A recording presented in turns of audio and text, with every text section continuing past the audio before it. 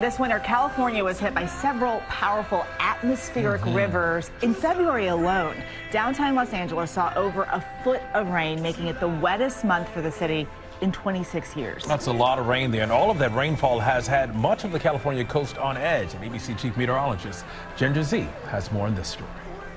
While this is the way that we may imagine the California coast, the reality is not always as serene.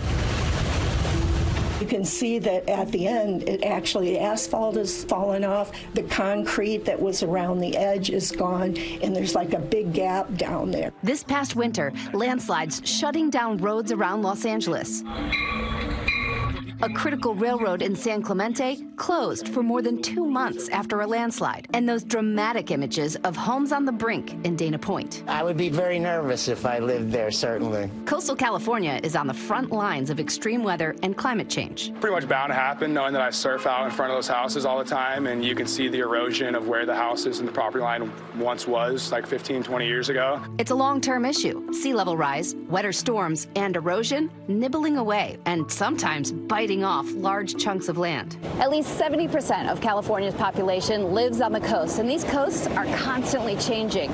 Erosion and cliff collapse are part of those changes. That's why Adam Young and his group want to study it, especially after big storms.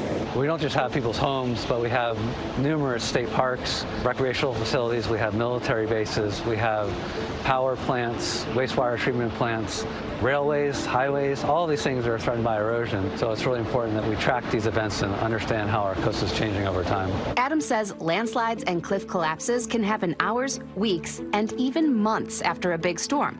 So we set out with his team to get a closer look. You can see a lot of the cliff is fractured. These are pieces that are more or less detached, which are going to come down to the beach relatively soon. The team uses drones and trucks with something called LiDAR. There's a laser that shoots out pulses at hundreds of thousands of pulses a second at different angles onto the beach and onto the bluffs, and that bounces off, and we record that information, and from that we can make a three-dimensional map of the coastline.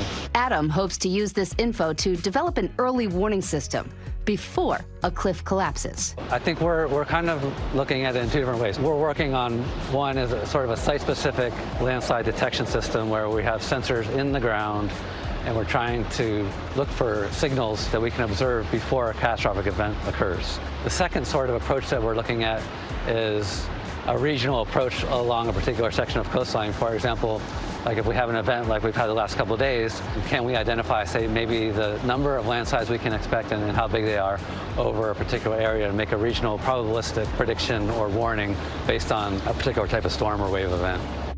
And our many thanks to Ginger for bringing us that report. Well, hey there, GMA fans. Robin Roberts here. Thanks for checking out our YouTube channel. Lots of great stuff here. So go on, click the subscribe button right over here to get more of awesome videos and content from GMA every day, anytime. We thank you for watching, and we'll see you in the morning on GMA.